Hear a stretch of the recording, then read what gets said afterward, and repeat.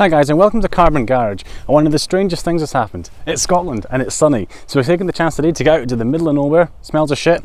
We're going to talk about a few of the quirks that TVR have on this car, but not quirks purely for the sake of it. Quirks that actually have solid reasons behind them.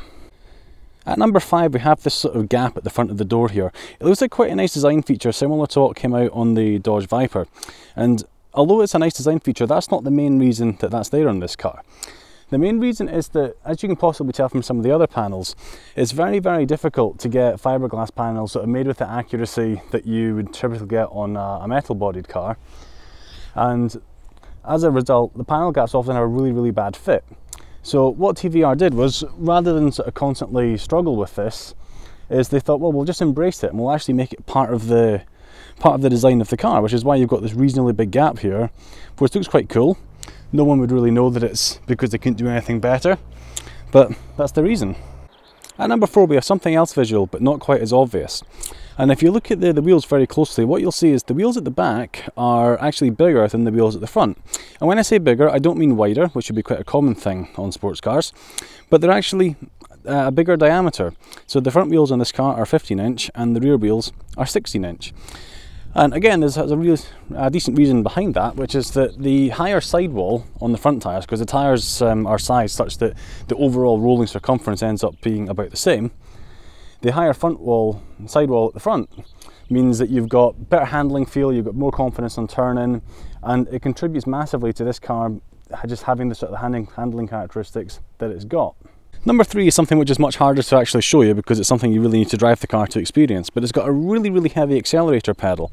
And again, there's a good reason behind that. It's not just, an engineer going absolutely nuts and saying we'll put in 2 springs for the sake of it. And it's because, as you can possibly tell, Scotland's roads aren't in the best condition. This is our major route between 2 of our biggest cities. No, I'm just kidding, it's not really. It's a little back road, but it is sort of indicative of what a lot of Scottish roads are like. In fact, this is probably in better condition than a lot of Scottish roads. So we've got a lot of potholes, we've got a lot of sort of horrible little bumps and things like that. And the reason that it's got such a stiff accelerator pedal, and also a very long accelerator pedal, is just to help maximise the amount of control that you've got of the car. If you had a really light pedal, it'd be really, really easy when you go over bumps or your foot just to sort of bounce about a bit as you're pressing it. And the last thing you want is to accidentally release sort of 300 foot-pounds of torque when you wanted 30. So as you can tell, this car is a convertible. But the way the roof folds is quite unusual, and you'll note here that the little bit of material here definitely is not enough to cover the entire roof. So what we have is we have these sort of rather ingenious little bars at the back, and they sort of pivot with the roof and they snap into position. And when the roof's all the way up, this middle section here gets sort of replaced with a solid targa panel. And that means that you've got 3 options for the roof in this car. You can either have it roof fully on and fully closed. You can have it in a position kind of like what it's in just now, so it's sort of up but without the solid panel there, which gives you sort of a targa driving position, or you can have it all the way back, which gives you sort of more of a sort of traditional convertible. But unquestionably, the biggest quirk of almost every TVR, certainly from the sort of 1990s, is that you'll note it doesn't have any door handles.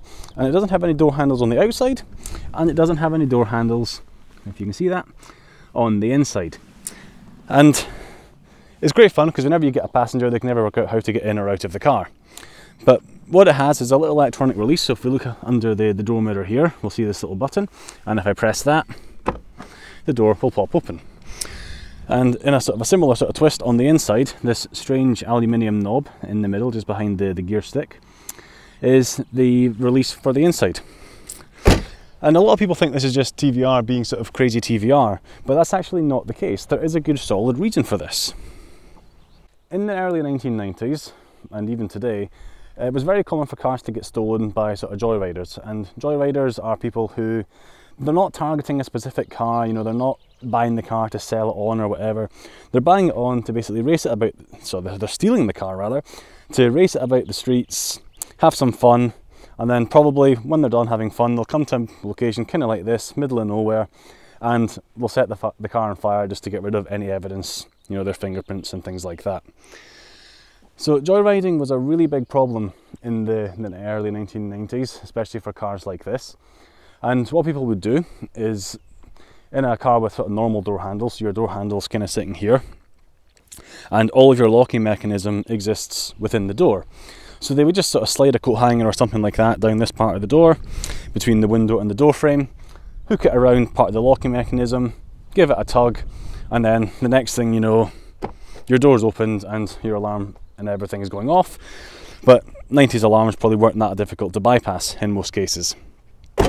So what TVR did in getting rid of the door handles was they got rid of that entry point, because all of the movable parts of this locking mechanism are actually in this part of the door. So in most cars, the bit which is here is here, which is not the case on TVRs.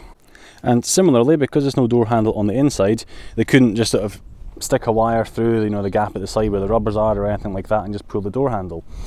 And it is quite a nice solution, and this is a problem that still affects cars today. In fact, I saw a video on YouTube last week of a guy who just bought a salvage Tesla, so it didn't have keys, and in about 10 seconds he just sort of stuck a little bit of wood in at the side of the window just to get open a little bit, put an air bladder in, sort of 3 squeezes on that, gets a hook in and opens the door. You know, door of a Tesla opened with the same sort of tactics they were using 25-30 years ago, and he's in the car literally within about 10 seconds. And while there's plenty of other ways that you can break into TVRs, they're generally not quite as susceptible to the more traditional methods as most cars are. So there we have it, 5 TVR quirks that actually aren't quite as quirky as you perhaps thought they were.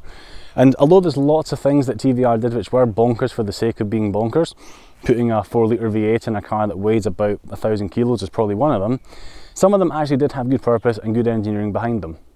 That's everything for this time. Thank you for watching. If you enjoyed what you saw, please click like, please leave a comment, and if you want to see more videos like this, make sure you don't miss out by clicking subscribe.